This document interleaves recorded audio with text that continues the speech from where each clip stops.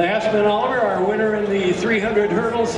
I've never seen anybody run the last 2 hurdles quite like you did. You caught fire as you came off that turn and absolutely obliterated the final hurdle. Kind of interesting that you stayed on your feet.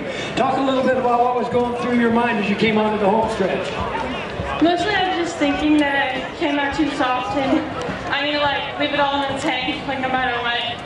We just gotta see how it happens. Came out too soft. I like that terminology, and that's exactly what happened, but you had what you needed at the